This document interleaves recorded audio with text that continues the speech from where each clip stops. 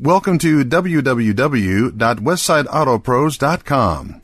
Today's topic, a look at some common cooling system failures. Your cooling system is very important to the proper function of your engine. It helps to make sure that the engine will be able to run properly at any given time. It also helps to make sure that the engine simply does not catch on fire. With such an important system, it would seem that we would have a better idea of how it works. Still, the majority of people do not understand this system. This means they do not understand what they can be doing to make sure that the cooling system will work properly. The more you know, the longer you will be able to guarantee that you will have a smooth running car. Check your cooling fluids. The first line of defense for any cooling system is the cooling fluids.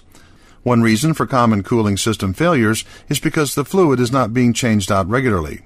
While it does not need to be changed out as regularly as the oil, this is one of the essential fluids in your car. You will need to make sure that it's being changed out at least every 10,000 miles. This will help to make sure that the system will continue to work properly when you need it to. Another of the common cooling system failures as they pertain to the fluid level is simply checking the fluid itself. Make sure that whenever you change the oil that you are checking the levels of the coolant fluid. This is important so that you'll be able to make sure that there's enough fluid in the car to keep your system working properly. Simply pop the top on the system when the engine is cool and make sure that you are at the correct level. It's that easy. If you need more fluid, top it off. Do not use water. Everyone sees the old movies where people pump water into their engine to cool it down. This is one of the common cooling system failures because the engines cannot be cooled by water anymore. The engines run hotter and will burn right through the water if you put it into your system. This is why you will need to make sure that you are using the right coolant for your car system.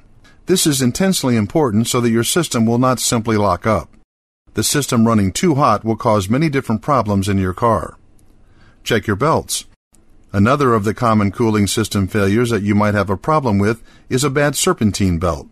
This is a problem because the belt is responsible for running the pumps, which will help to distribute the coolant throughout the engine.